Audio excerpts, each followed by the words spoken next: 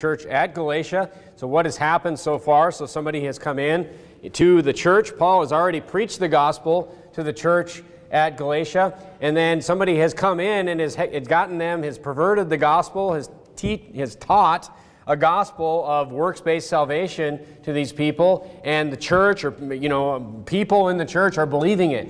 So Paul is giving a defense of the gospel in the book of Galatians. He is first, came in the first chapter and said, anybody that comes in and perverts the gospel or preaches anything else, he says, even if I come to you and preach a different gospel, he says, you're not to believe it, let that person be accursed. So then, of course, in Galatians chapter 3 and Galatians chapter 2, we saw this idea that, to be children of Abraham, the Jews, they thought, that they were special because they were heirs of Abraham. And Paul teaches us in Galatians chapter 3 that anybody who has the faith, Abraham was saved through faith, and anybody that has that same faith, that believes that same gospel, the gospel that was given to Abraham, is an heir of Abraham. So we continue that thought in Galatians chapter 4, and then Paul right away in the first few verses here, he starts to add another aspect or another twist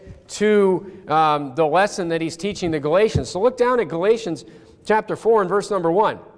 And the Bible says, "Now I say that the heir, as long as he is a child, differeth nothing from a servant, though he be Lord of all." So here he's taking this idea that we're all heirs through faith, that same faith. We're all heirs of Abraham. Jesus said the same thing. I am able to raise up of these rocks children of Abraham. He said that to the arrogant Pharisees who were, thinking that they were something because of, their heritage. But he says that the heir, so now we know we're all heirs. If you're saved, you're an heir of Abraham. As long as he is a child, differ nothing from a servant, though he be Lord of all. But is under tutors and governors until the time appointed of the Father. So he injects this different idea. He says, okay, so you're an heir, you're a child. He's like, but look, but children in the world, they're servants. And he's like, even any person in the world is under, some kind of, leadership from tutors and governors. So he says, even so we, when we were children, were in bondage under the elements of the world. So everybody, he says, as an heir, as a child, is in bondage under, the system of the world. But when the fullness of the time was come, God sent forth his Son, made of a woman, made under the law, to redeem them that were under the law, that we might receive the adoption of sons. And because ye are sons, God hath sent forth the Spirit of his Son into your hearts, crying, Abba, Father. So we know that we've been adopted.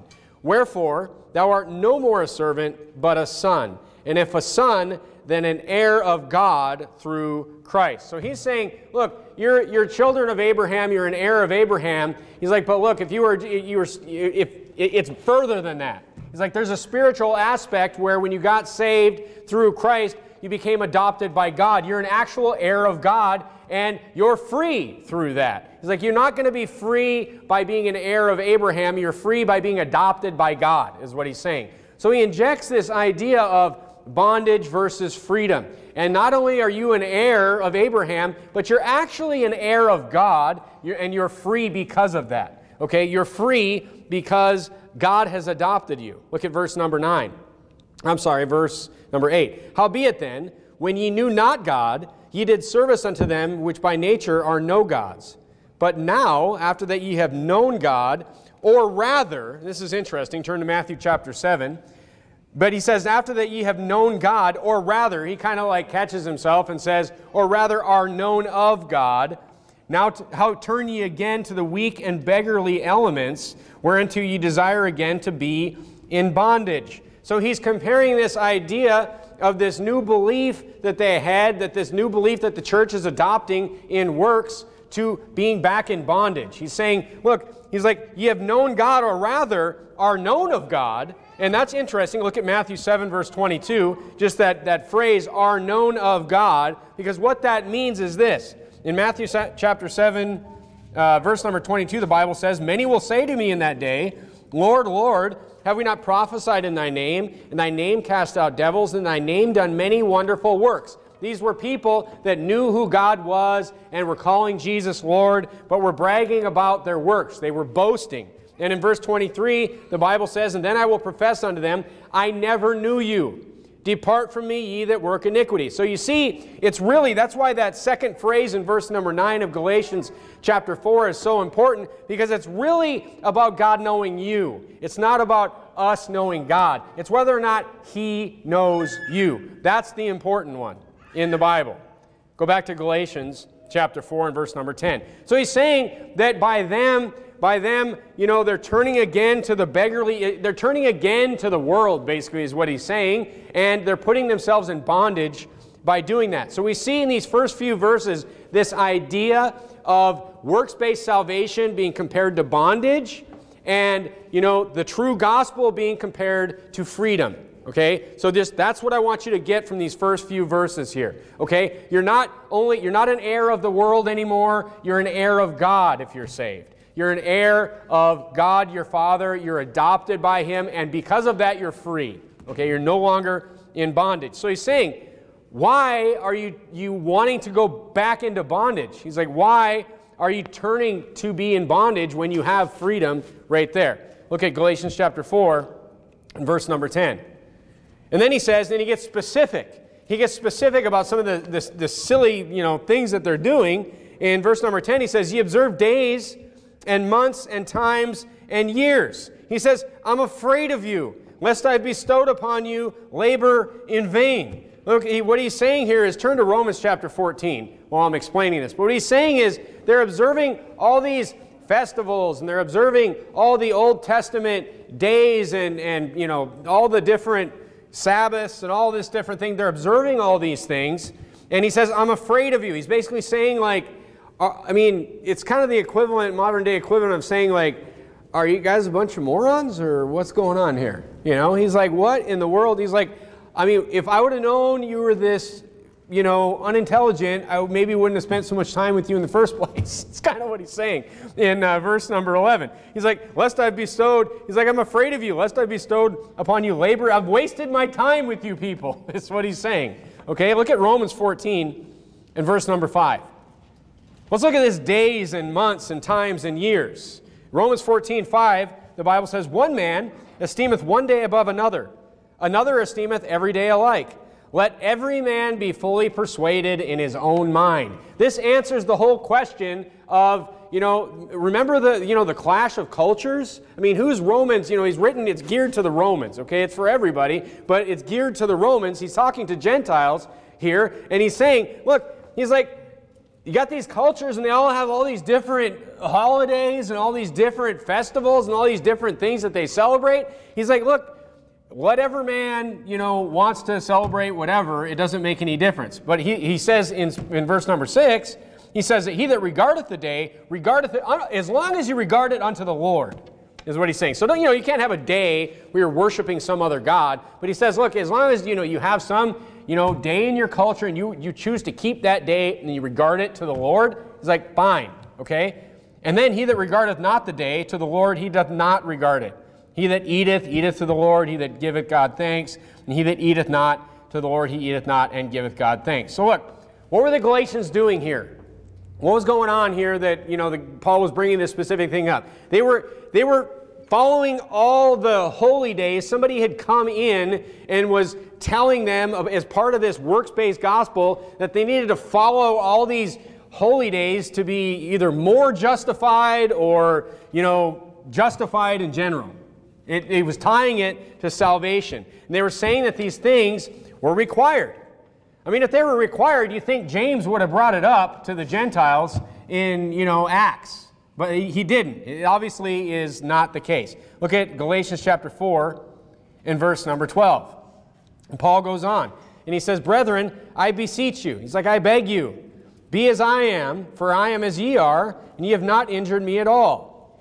Ye know how through infirmity of the flesh I preached the gospel unto you at the first." So he says to them, he's like, look, when I was with you at the first time, now we don't know if this was Paul's thorn in his flesh that he's talking about here. Maybe he was sick when he was there the first time, or he was injured or whatever. But he's like, "And my temptation which was in my flesh, my test that was in my flesh, ye despised not nor rejected.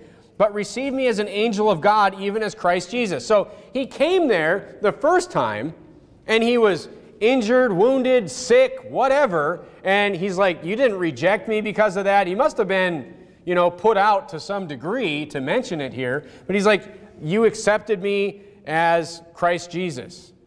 Verse 15, where is then the blessedness ye spake of?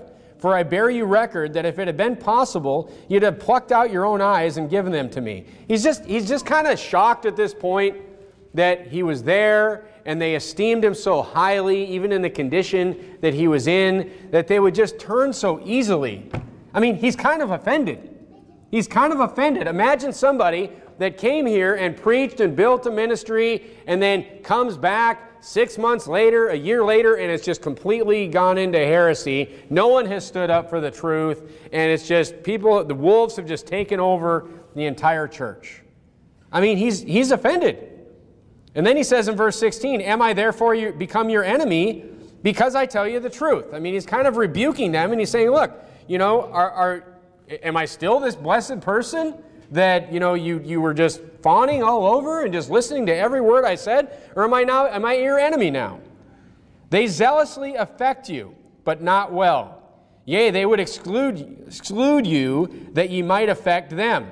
So he's saying, he's like, these people that came in, he's like, I mean, they must have been some charismatic people. They came in and they were very convincing, and they zealously affected the church. You could be zealously affected in the wrong direction, is what Paul is saying here. You know, be careful with your emotions. You know, we'll talk about that a little bit later, but he's saying, look, they've fired you up. He's like, they've fired you up, and they have got you on fire for a false gospel, is what he's saying. Look at verse 18. But it is good to be zealously affected always in a good thing, which is not what they are, and not only when I am present with you. My little children, of whom I travail in birth again until Christ be formed in you. You know, he's basically saying, I'm going to preach until you get saved. Okay?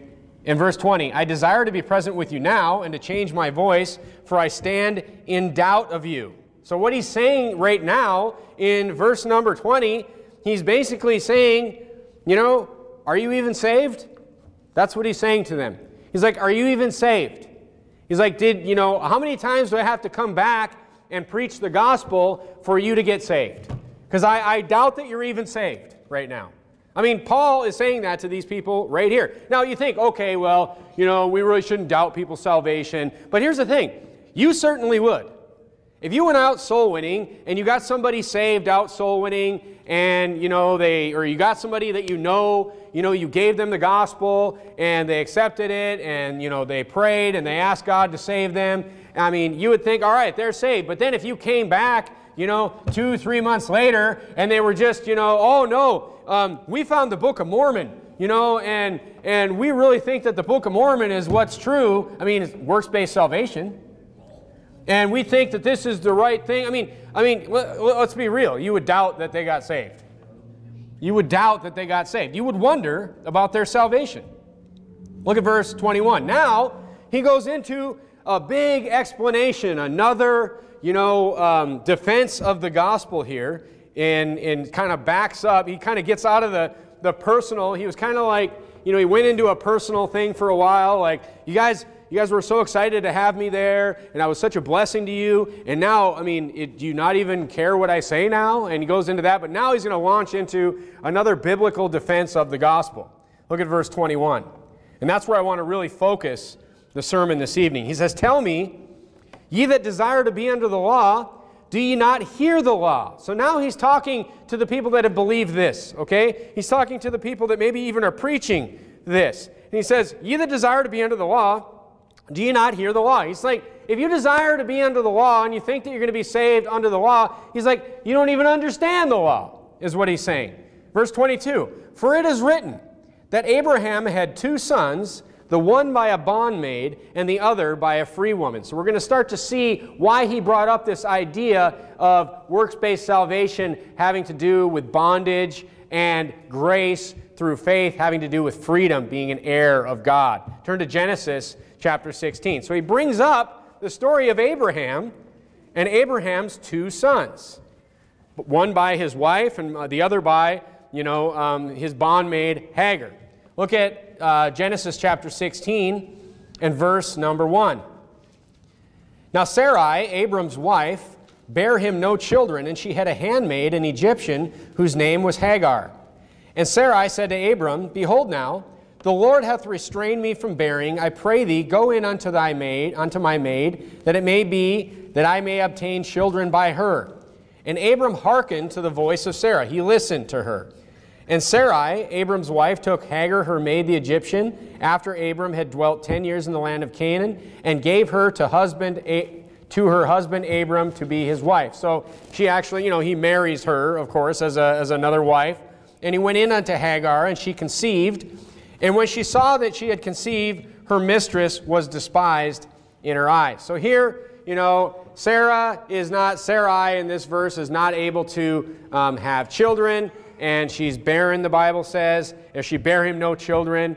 And then she says, well, why don't you just go into my handmaid, my servant, and have children through her. It's kind of like a surrogacy. So he marries her, and then, of course, the household just doesn't really work out from there, right? I mean, Hagar, despises Sarai, and Hagar ends up having to leave, and it's a big mess. But the point is that was the first son that Abram had. Now, we'll go back to Galatians chapter 4 and verse number 23. Galatians chapter 4 and verse number 23. So that's the story that verse number 22 was talking about, the one by the bondmaid and the other by a free woman. We haven't seen the one by the free woman yet, but the Bible says in Galatians 4:23, but he who was of the bondwoman, this is Ishmael, Hagar's son, was born after the flesh. But he of the free woman was by promise, which things are an allegory. So he is saying that when Isaiah is born, a few verses later, he's saying that child through Sarai was the child of promise, and the bondwoman, Hagar's son, was a child born after the flesh. And I'll explain that to you in a minute, but the Bible says this is an allegory. Okay, it says this is an allegory. So what that means is this story is not only a story that actually happened, but by Paul saying it's an allegory, it means that it's teaching a moral lesson. He's going to use this story to teach a deeper meaning, a moral meaning here. And I'm going to explain that to you now. And the Bible says this is the allegory. In verse number 25. Or verse 24, these things are an allegory, for these are the two covenants. The one from the Mount Sinai, which gendereth to bondage, which is Agar. And that's Hagar, of course, in the Old Testament. For this Agar is Mount Sinai in Arabia, and answereth to Jerusalem, which now is, and is in bondage with her children. Okay, so what he's saying here is that the child through Hagar is an allegory, is a picture of the covenant of Mount Sinai, which of course was the covenant of the law, which of course the Jerusalem which now is, what was the religion at that time?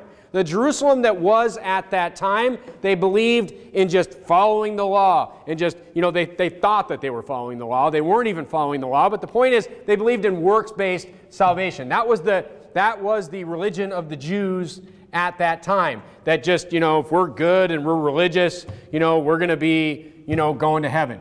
Okay? And they're in bondage. So he's saying Jerusalem now is in bondage. And that is a picture of Hagar, the bondwoman, and her son. Okay? Because he was born after the flesh. Okay? Now this is the current way of the Jews. And it's interesting because these are the type of people that came into the church in Galatia, as we saw a few verses earlier, that these were kind of like Judaizers. They were trying to Judaize the church in Galatia, saying, you need to follow the law. You need to observe the times. You need to observe all the different things that the Jews, salvation is going to come through Mount Sinai.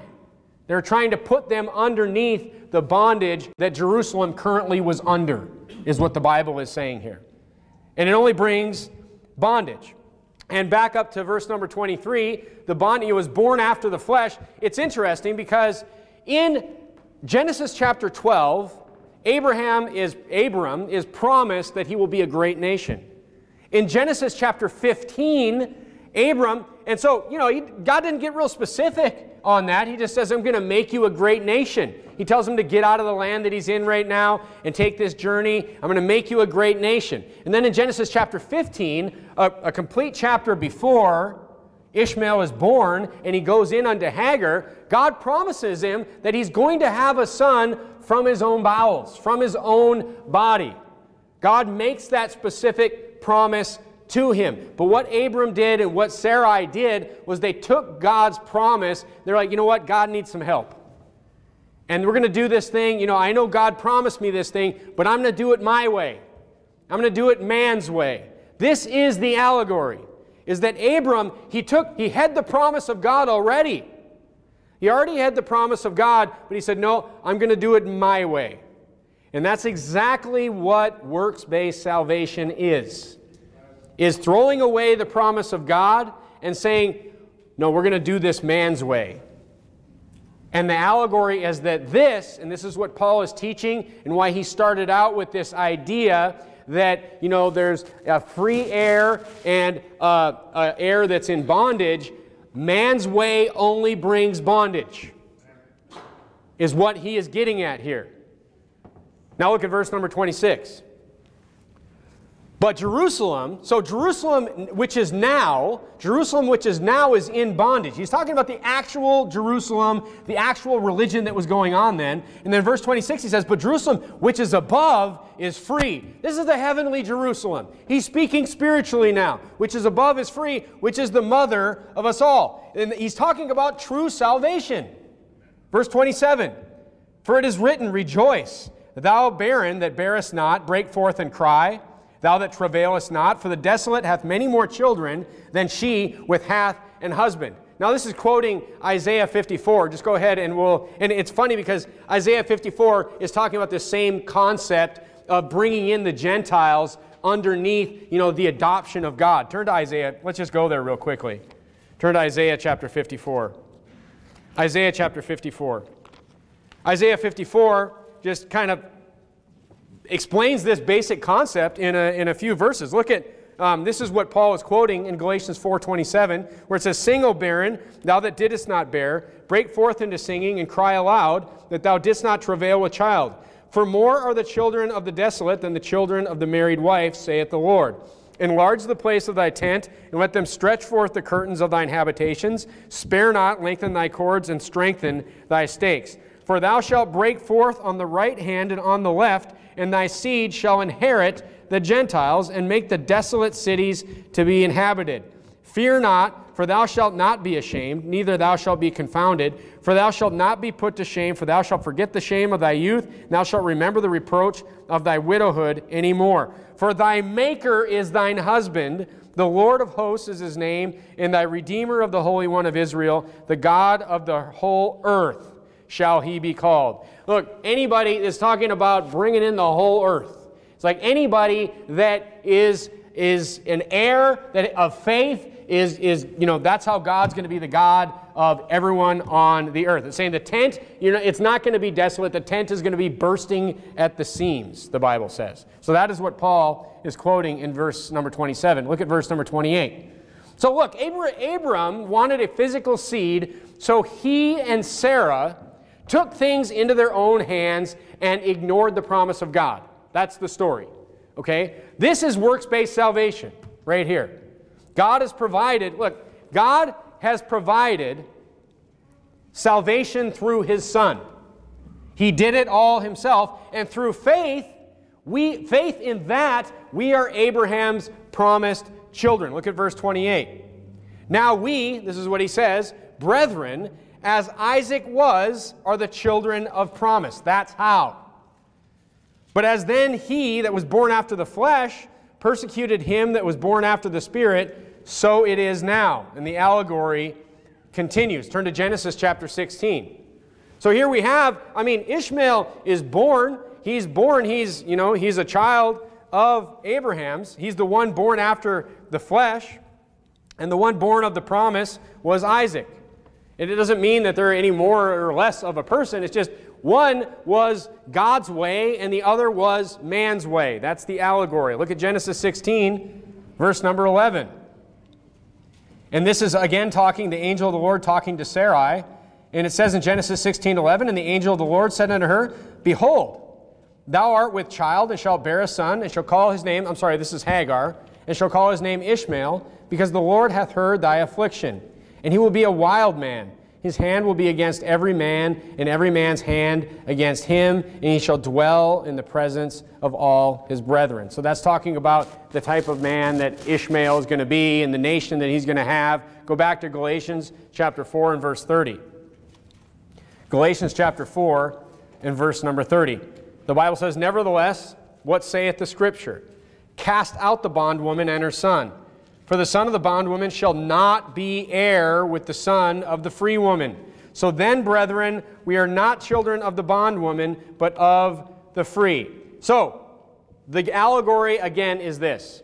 The bondwoman is man's way. That is the path of Hagar and Ishmael. That is man's way, and that represents the covenant. It says the two covenants. That represents the covenant at Mount Sinai. It represents the law. It represents salvation through the law. And it leads, look, here's the thing. It's called bond, the bondwoman, bondage, it's called servitude. It's because there's no freedom there. There's no freedom there. There's never going to be any freedom there. Salvation through the law just leads to slavery. That's it. There's not ever going to be salvation. There's not ever going to be freedom through that path. So it says, these two paths can't be together, is what he's saying. Now the promise, turn to Genesis 17, the promise through Isaac, Sarah's son through Isaac, that's what God promised in the first place. That's what God promised in Genesis chapter 15. That's what God ends up, delivering on. That is God's way. That is the path of grace and the path of salvation without works. And God fulfills His promise. Despite Abram and Sarai taking things into their own hands. The promise of an heir was made twice before this happened in Genesis 16. It was made in Genesis chapter 12 and it was made in Genesis chapter 15. Look at Genesis chapter 17. This is the lesson tonight. This is the lesson tonight. And we'll apply it here in a minute, but look at Genesis 17. See, because when Isaac was born, Abram had a son called Ishmael. He was a teenager at that point. He had a son, and look what he says in verse 17 of Genesis 17. Then Abram fell on his face and laughed and said in his heart, again God is telling him, he's going to have a child. He said, shall a child be born unto him that is 100 years old? And shall Sarah that is 90 years old bear? And Abraham said unto God, and Abraham at this point said unto God, oh, that Ishmael might live before me. He's like, just make it Ishmael. He's like, fulfill the promise through Ishmael. Which, if you think about it, the son was already there. He had a son. He wasn't barren anymore. He's like, just fulfill the promise through him. Make him a great nation. This is what he's saying in verse number 18. But what would that kind of wreck the allegory, wouldn't it? That kind of wrecked the allegory because it would be kind of like Abram had something to do with it, and Sarah had something to do with it, and then God came in and kind of just helped it along. It'd basically be like man's way and God's way working together, but God said, no, my way. My way. And God said, verse 19, again he says this. He's like, how many times do I have to say this? And God said, Sarah thy wife shall bear thee a son indeed, and thou shalt call his name Isaac, and I will establish my covenant with him for an everlasting covenant, and with his seed after him. So God says no. He's like, it's my way. It's going to be my way despite what you did, despite what you tried, despite you not, really what it was kind of lack of faith, not believing that God was actually going to provide him a son. God had to get really specific and say, look, it's going to be Sarah that's going to bear a son. It's not going to be your way. It's this way. Turn to Proverbs chapter 29. So we see that this is the allegory. It's the allegory of the bondwoman and the free woman, and that is the law versus the true gospel. It's bondage versus freedom. There is no salvation in man's way. And it makes sense because, I mean, if you logically think through it, there's no possible way that, you know, following the law could ever make you not guilty of breaking the law. I mean, it can't take that away. Turn to Proverbs chapter 29. So what's the application here? We see a great allegory that Paul, again, this is what Jesus was teaching Paul in Arabia. This kind of stuff. These kind of connections to what God's plan was and the different pictures that God was painting in the Old Testament into what He would fulfill in the New Testament. So what's the application? Turn to Proverbs chapter 29 and verse number 18. The application I want to make this evening is this. First of all, in Proverbs chapter 29, look at verse number 18. The Bible says this. It says, "Where there is no vision, the people perish. But he that keepeth the law, happy is he." So look at the first part of that verse there. It says, "Where there is no vision, the people perish." So first of all, you saw here Abram coming up with his own plan and executing his own plan. But before we get back into that, let me just say this. The Bible even says, look, it's good to have a plan. It's good to have a plan in your life. Okay, there's nothing in the world wrong with having a plan. As a matter of fact, the Bible here is telling us, you know, if you don't have a plan, if you don't have a vision, you know, things are not going to be good for you. So it's good to have a plan. You need to have a plan in your life. And whether that be for you, you know, a plan for you personally, maybe if you're not married, don't have a family, maybe that be for your family, if you're married and you have a family, maybe that be a plan, you know, look, if you're married and you have a family, you're going to need to have a lot of plans.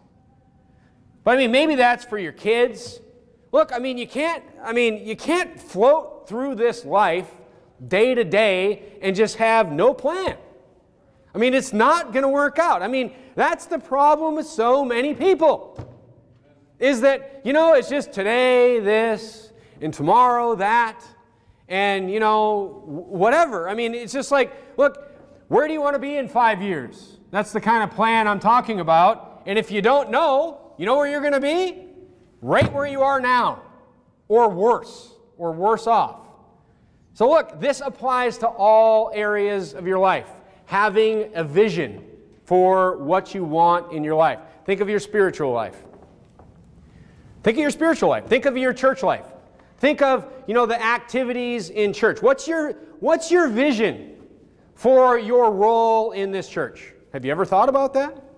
I mean, am I the only one that has to think about that? What is your personal vision for what you want your role in this church to be? You know, I mentioned things like, just a small example, like men's preaching night. You know, like maybe if you haven't, maybe you want to start getting more involved in the church and in doing things like, you know, getting more involved, like maybe you'll come to a men's preaching night. Or maybe you know what, I'm going to preach. I'm going to put a sermon together and I'm going to preach at men's preaching night. You know, maybe, you know, with ladies, it's volunteering for things, or coming to events, or helping out with events, and just helping in certain areas. I'll tell you one thing, not to just go off on this, but I'm thinking a lot about, you know, the independent church lately. I'm thinking a lot about the independent church that's coming in the next 2 or 3 or 4 months, or whenever it is. It's going to be like that. I'm telling you. It's going to be quick. And I'll tell you what, I'll know, like, I know the people that had a vision when they came in here into this ministry, because I will have a group of people that I know that I can rely on at that point.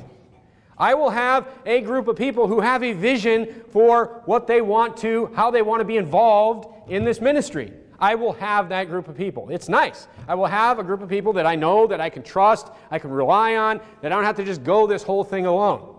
And look, by that time, 2 years, I'll know who those people are. But look, if you think, you know, what's my vision? I would like to be one of those people. You have to have a vision for your spiritual life. You have to have a vision for, you know, your involvement in this ministry. You have to have a vision for that. Well, I mean, what's your vision? You know, what's your vision for your kids? What's your vision for the schooling for your kids? What's the vision for, you know, the future for your kids? What's your vision there? Do you have a vision? Do you have a vision for your kids? I mean, you better have a vision for your kids. Or, what about, what about things like, your finances? What's your vision there? Ways to save money. Are you just flopping by day? Are you just, day by day spending everything that you have? No plan, no vision, no budget, just whatever, every single day. I mean, look, you're going to perish in that area if you have no vision, the Bible says. How about, in 5 years in these areas, if you have no vision for it, you're going to be where you are now or worse. Well, how about your job? How about your job? Turn to Daniel chapter 1. I've been thinking about this one a lot lately, and I've been reminding myself about this one too. But look, here's the thing about visions. Here's the thing about visions, folks, and I remind myself about this all the time, or especially, at harder times. Like, visions, they don't change with emotions. Visions don't change with just how you feel. Visions don't just, well, today I feel like this, and, today I don't, and today I don't feel like doing this, and today, that's not, there's no vision there. There's no vision there. Here's what it takes. Daniel's one of my favorite people in the Bible. Maybe the favorite person in the Bible. Look at Daniel chapter 1 and verse number 8.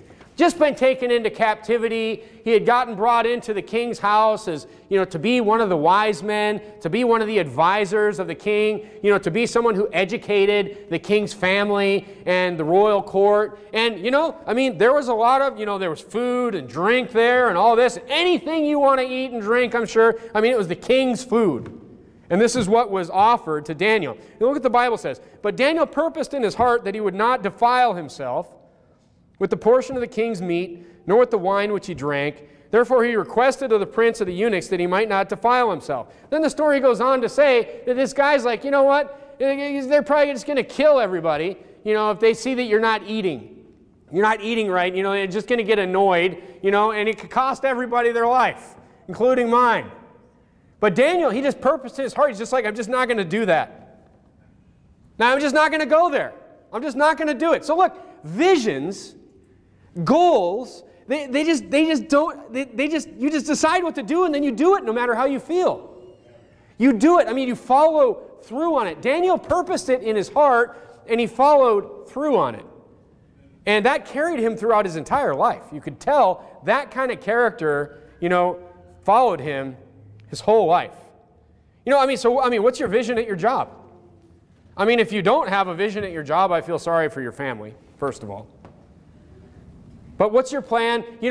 What's your plan to do better? What's your plan to learn more? You should have, is your plan, is your goal to be an expert in your area, whatever it is? Is that your vision? Maybe you could start your own business, all these different things. But look, these things, and this is why a vision can't change every other day. This is why you can't have a vision one day and then have a bad week or a bad month at work and then just drop your vision. Because these visions, like becoming an expert in your field at work, these things take years. Years. It takes 10,000 hours to become an expert at anything. 10,000 hours. Fact. That's working 40 hours a week. That's 4 or 5 years to become an expert in a field at something. Look, what the Bible is telling us is that if you have no vision, if you have no plan, you are going to fail. You are not going to make it. You will not accomplish anything. Now, here's the irony of this whole situation.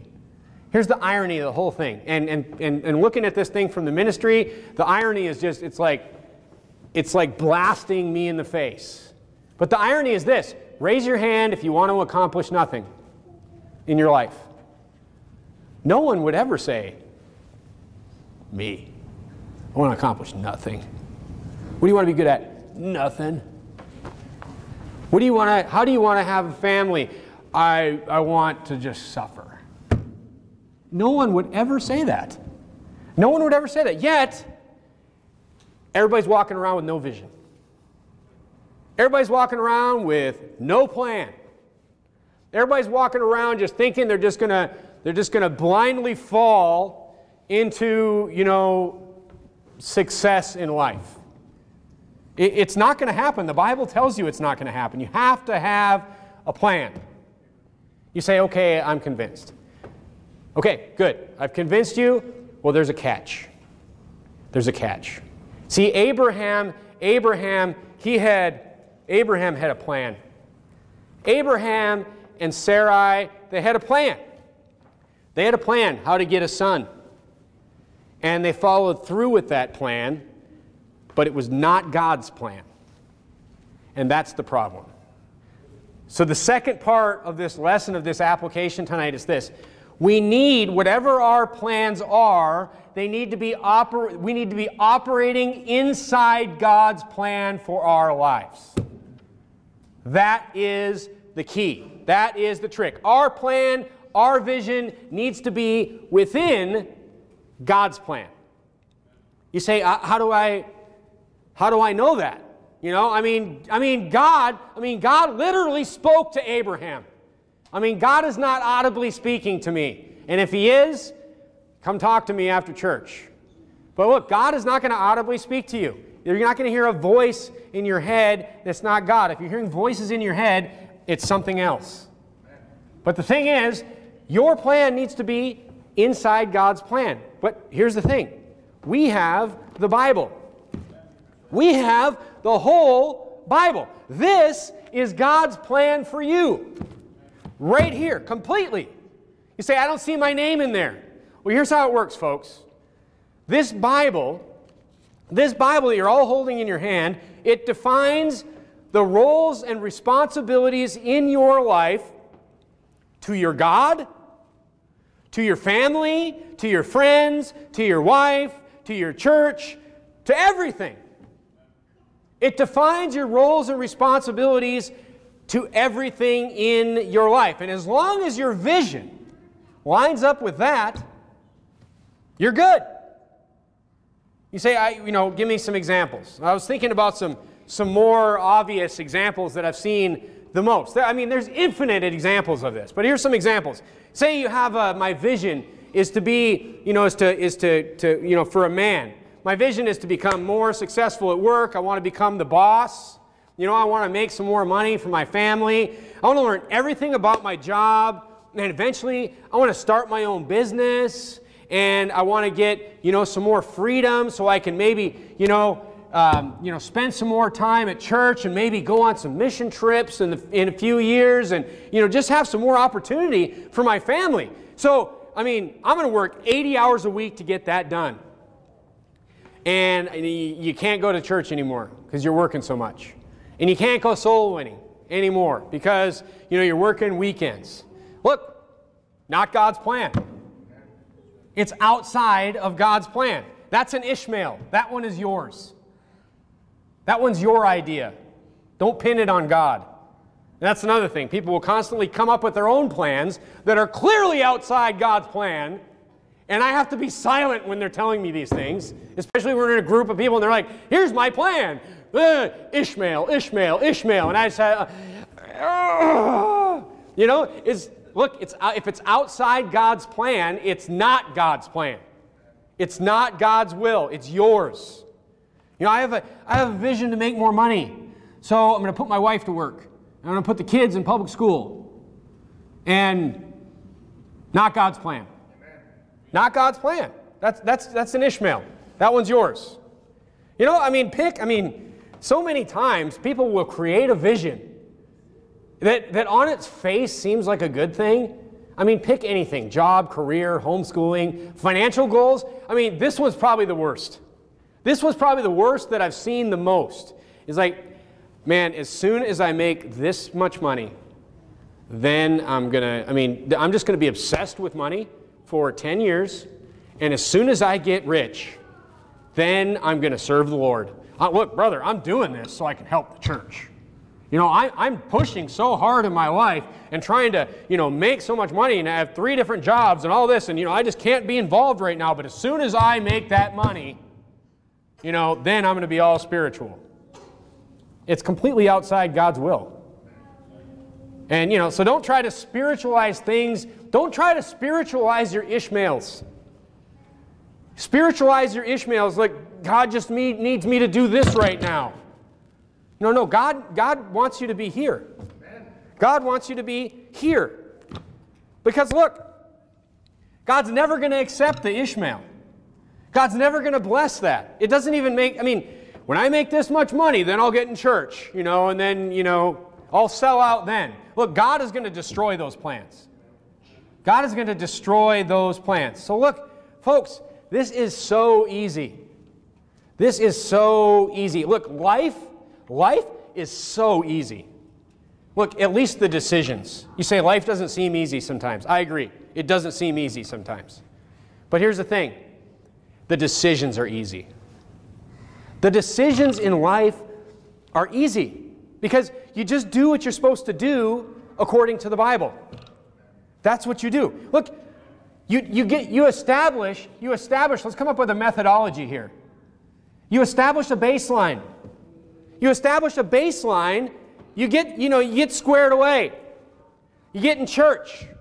You get your family on the right track. You get the kids out of public school. You have a vision to never put them there. I mean, you get your family set up, you're in a good church, you're out soul winning, you're serving the Lord, you have a plan to support your family, your vision is to work hard every single day. You do all these things, make all the plans in the world then. But when the things come up, now that you have this baseline, when things come up, when opportunity comes up, because look, if you get a good, solid spiritual baseline, opportunity is going to pop itself open to you. Doors are going to be open left and right. But look, you better watch out for those doors that are Ishmael's and not God's doors. Because those doors are going to open too. Especially when you get a good baseline. Especially when you get your family on the right track. Especially when you start doing something with your life that is affecting this spiritual battle in this world. The devil's going to open up the wrong doors for you. He's going to try to get you to walk through a couple Ishmael doors. Maybe you're working real hard and you're getting to be the boss and you become the boss and the boss and the boss and the boss's boss. And all of a sudden, that becomes who you are. And all of a sudden, the things of the Lord become small and that becomes the goal. You start putting the cart in front of the horse. Got my cart and horse mixed up there for a second. But look, you got to be careful. But you got to get it's all about the solid baseline. It's all about getting that baseline. You get into a good church. You get your family on the right track. You understand what the Bible says. You listen to, some Bible preaching. You're getting the Bible thrown in your face 3 times a week. And then look, when something pops up that's not of God, it's going to be very obvious. It's going to be very obvious. But look, anything that would derail that baseline once you have it, you know that's not of God. That's how you know. But you must understand what God's plan is and isn't. It's kind of a chicken and egg thing. Because, if you have the baseline, you'll understand, what God's plan is, and you'll recognize when something is not God's plan. But if you don't have the baseline, it's going to be tough to recognize what's what. That's how you get these people. They're just they're just going in every direction all the time. What are you doing this week? I don't know. It's just different all the time. These are the people, they can't, these are the unstable people. They don't have the baseline. They don't recognize these things. So they're just walking through doors. Think of it. Think of if you're a saved person and think of how easy this is. It's like a shooting gallery for Satan. It's like shooting fish in a barrel. How many more analogies do I need to come up with here? Because you're just this Christian, you know nothing, you have no baseline, you're just walking through doors, and I'm sure they're all the wrong doors. Because you have no base. This is the importance of a Bible preaching church. It's the importance of reading your Bible, of gaining that knowledge and wisdom. This is the allegory of Abraham. A man forcing his plans on God's vision for his life. That's the allegory. God has a plan for you. He wants you here. He wants you in His Word. He has a model for you to follow. And look, He'll open doors along the way for you to realize this plan. And you should recognize what those doors are, and don't go around walking through Ishmael doors or kicking in doors on your own, like Abraham did, or Abram. Galatians, look, Galatians and what Paul is talking about here, the Galatians, this works salvation, this works-based salvation is man forcing his solution on a problem that God has already solved. That is what Galatians chapter 4 is about, and it applies directly to all of our lives. Let's bow our heads and have a word of prayer.